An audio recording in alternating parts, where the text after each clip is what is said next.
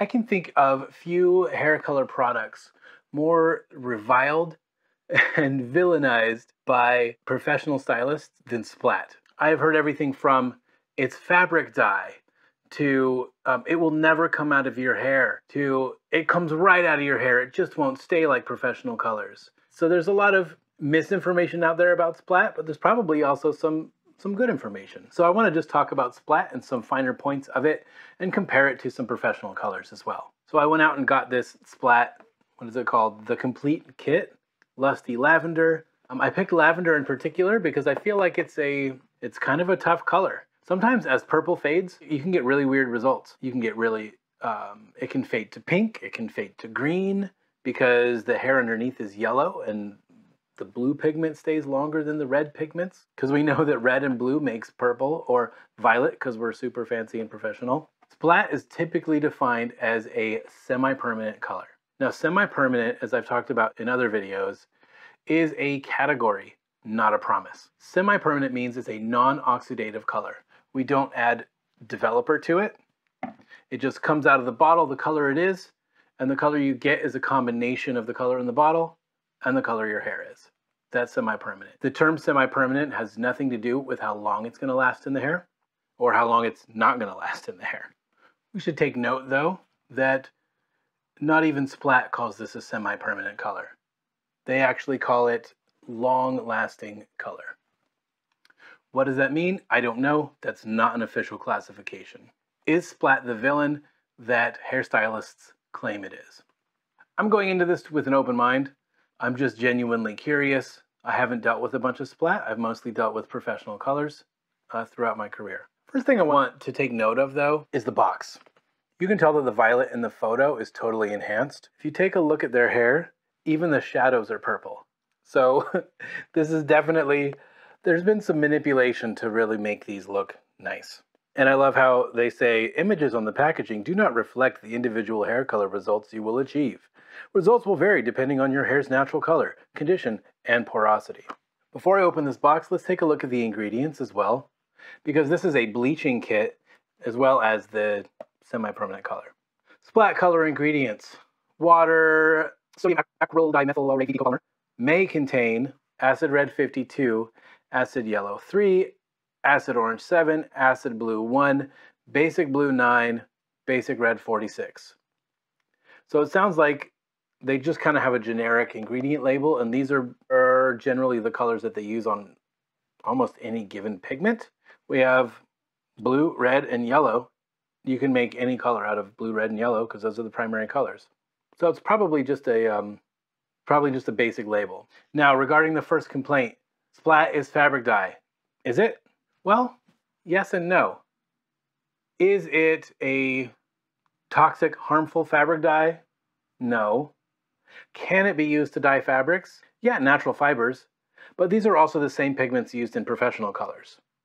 These are all certified colors. They're all regulated by the FDA, in the United States that is, and certified to come in contact with skin and hair. So can these pigments be used to dye fabric? Yes.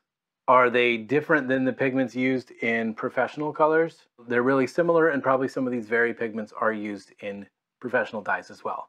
And in general, these are probably not the pigments used to make good, color-fast, permanent fabric dye. An interesting note, though, basic blue 9 is used as a veterinary antiseptic and also as an antidote to cyanide poisoning.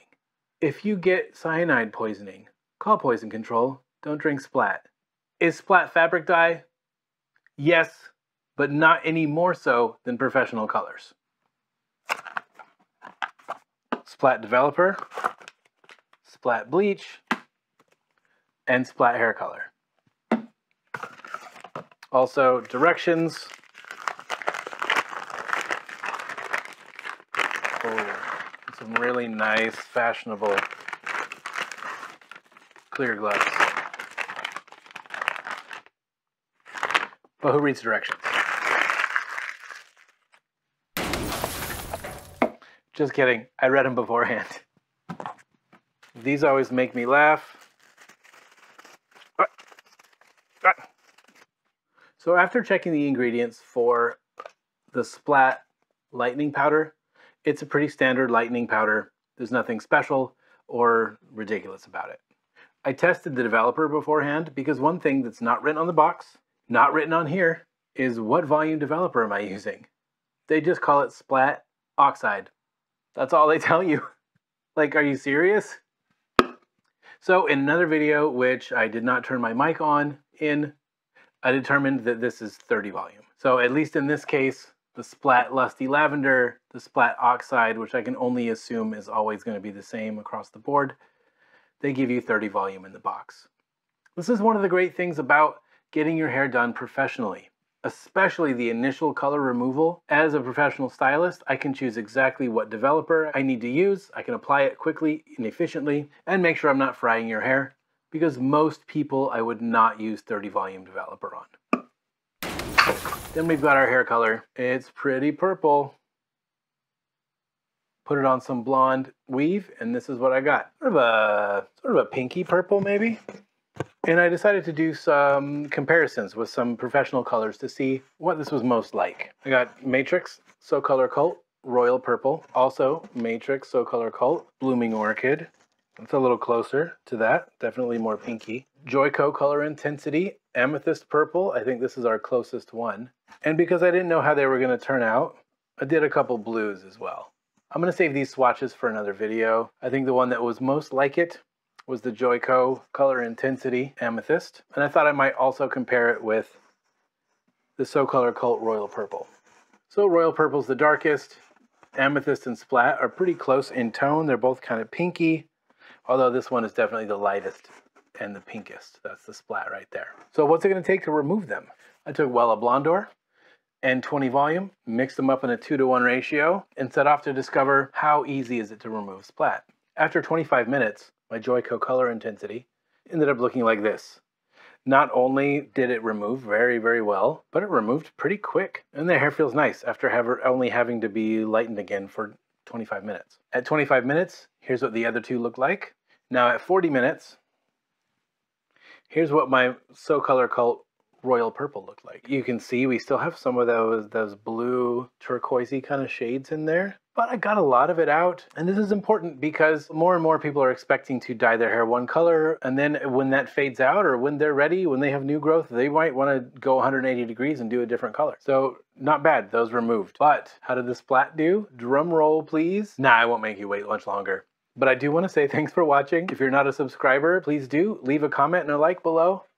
And check out the Splat. Oh my gosh. That is a really great hot pink. I mean, that is a hot, hot pink. Look at that compared to the Joico Color Intensity. That is pretty unreal, man. At least when it comes to the Lusty Lavender. This was after 1 hour of bleaching. This was after 25 minutes of bleaching. That's a pretty good indicator that it might not be worth it to keep going. I mean, what can I do on a pink base? Oof.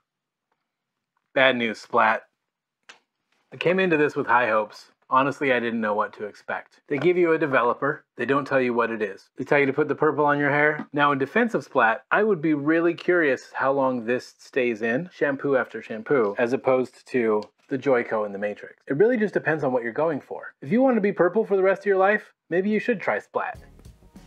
Hey guys, thanks for watching this video. If you like what you saw and you want to see some more, go ahead and check out some of my other videos. Feel free to share with any of your nerdy friends. Click the subscribe button. If you have any questions or comments, leave them below. Let me know what else you want to hear about. Thank you so much for stopping by, and I'll see you next time.